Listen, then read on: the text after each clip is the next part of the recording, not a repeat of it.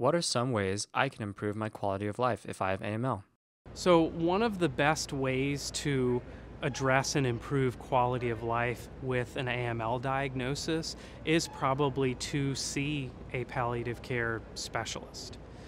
We know for sure at this point, with the high quality randomized trial data that we have, that at least in the context of high intensity therapy, that clearly improves how patients feel. It improves quality of life, it reduces anxiety and depression symptoms, it reduces clinical depression, it reduces post traumatic stress, and it even improves the likelihood that you talk about the things that are important to you. If you end up in an end of life kind of situation, you will be more likely to have had conversations about what kind of care you want or don't want, et cetera, if you have seen a palliative care specialist.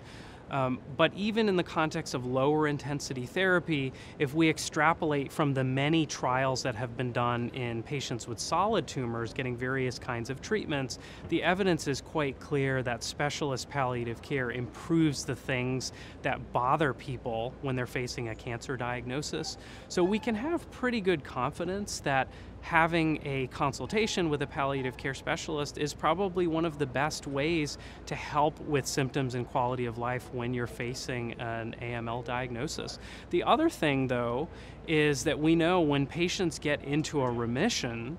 they tend to do better and feel better.